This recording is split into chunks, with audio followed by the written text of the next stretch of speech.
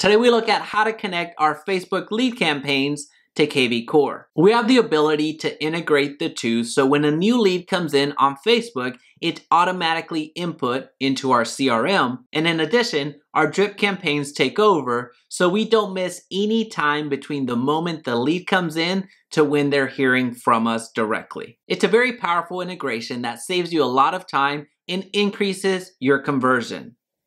Let's begin.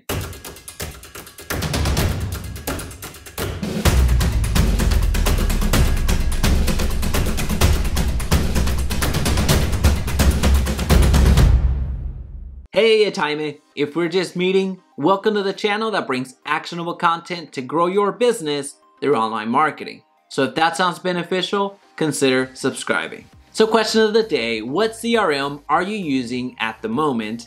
And is it integrated into Facebook? Let me know in the comment section down below. Okay, today we're connecting our Facebook lead campaigns to kvCORE using Zapier.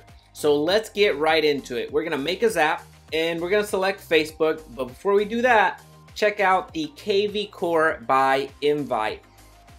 Zapier does not have kvCORE already on the platform. So if you're on there searching for this kvCORE, it's not going to work. You have to go to the link, let's go to kvCORE Zapier.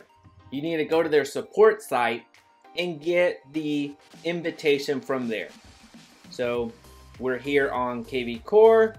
You're gonna click on that in order for it to be added as an option for you on Zapier. So if you're just searching for the app up here, it's not gonna work. So avoid a lot of time wasted on your end. So to make this work, you do have to come over here.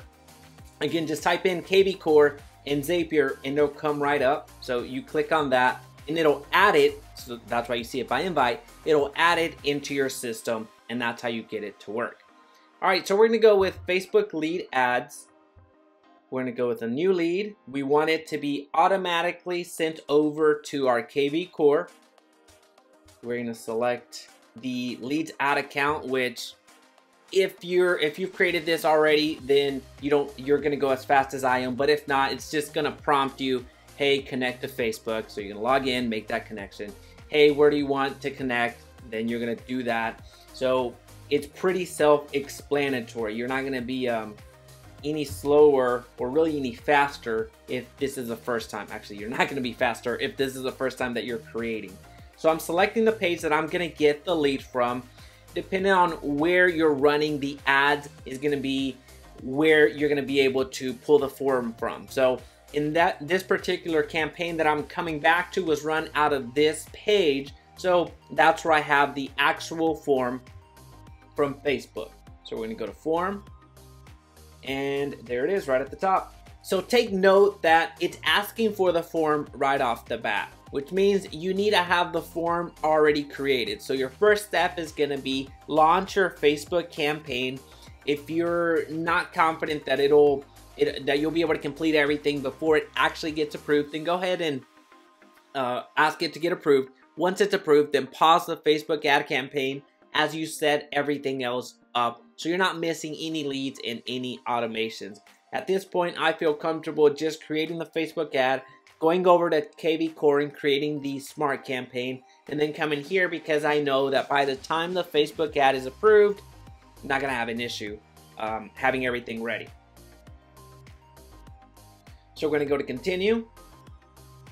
We're gonna go to test and continue. One quick favor before continuing, please be sure to hit the like button so this video's reach is magnified and others benefit. And it's gonna pull in some dummy information because this is a brand new campaign. There's not a lead that's come through, so it is what it is. And now, as a reminder, it's by invite, so you're gonna have to go and configure that by going to kvCORE and Zapier, just typing that into Google and clicking the link right there, and it'll automatically upload it into your Zapier. So that's the way to make that connection work. We're gonna select kvCORE, and we're gonna go create a contact. So create a contact with an account, optionally assigned to an agent. So depending on your admin rights on kvCORE, that's what that's about. But since I have the agent the agent access here, it'll create it right off the bat. And I'm going to select the kvCORE. Again, this is something that if this is your first time creating it, it's just going to prompt you to log in, and that's pretty much it. The connections are super simple. You're going to go to continue. And now when it comes to customizing the contact, you're essentially routing the information over to kvCORE. You know what you're asking for in your lead forms, and you know what's important for you when you're creating your automations. So in the lead form that I'm pulling the information from, or pulling the lead from, I'm asking for the first name. So as you see, it's a dummy test, so there's no information from Facebook at the moment, so there's no test leads to pull from. I'm asking for the first name on the lead form. I'm not asking for last name or anything else like that. I'm gonna identify it as a buyer because the campaign that I have is for buyer leads. I'm not asking for the last name, so that doesn't matter. I'm going to the email, the test email, cell phone, I asked for the phone number. So these are the three elements that are dynamic. These are elements that are going to change. This information will be changing dependent on the lead.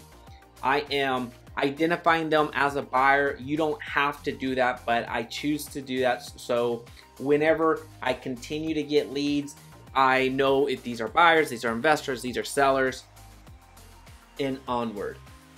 All right, so lead status, I will leave it as new. You can actually have the trigger point from your end, from your kvCORE, be if it's a new lead, for it to take over, for the automation to start working, essentially your drip campaigns to start working. But I choose not to do that. I like to trigger my campaigns from a hashtag, and I'll show you where to do that in a few seconds. All right, so we're not going to worry about form or capture method because it's not pertinent to me. The source, not pertinent to me, or I'm not interested in adding that. Interested in cities. So if you ask that on the lead form, hey, what city are you interested in buying or selling, or buying in this case more specifically, then you can include that here and have that as a form, as a field to add. But I didn't do that in the lead form, so there's no sense in making that go. Trigger automation, I wanted to run the automation in which I haven't seen the difference on the trigger automation. Whether I put no automation or run automation, it still goes. So I'm working with kvCORE on that, and I have opened a ticket for Zapier, but right now, whether you put run automation or don't run automation, it goes. Assuming you have your smart campaign already set up in kvCORE. All right, so we're gonna scroll all the way to the end, which is the important part. This is a tag or set of tags to add to a lead or contact. Multiple values must be separated by a pipe character. So this is where you get to add it. In the hashtag that I'm using in this particular, to set the automation, and I'll link that video down below. I just created a video showing you how I actually created this particular campaign, this particular smart campaign, and there you'll see the hashtag that I used, triplex bishop arts. All right, so this is a hashtag that I created. Let me just confirm the spelling. So this is the hashtag that will be fed into CRM and into kvCORE. So as soon as kvCORE sees this hashtag, it'll start my automation. And my automation includes, for now, just an email and a text letting them know that, from the email standpoint, giving them the information that I promised, which was additional information on the property.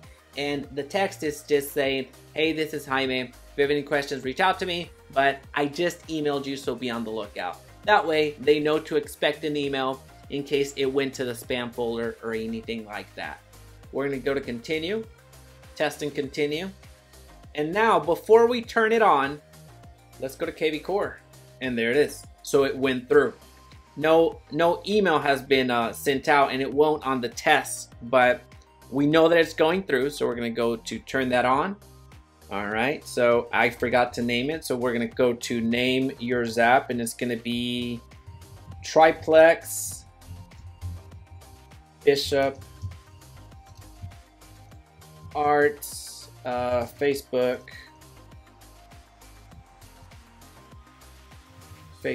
to kvCORE.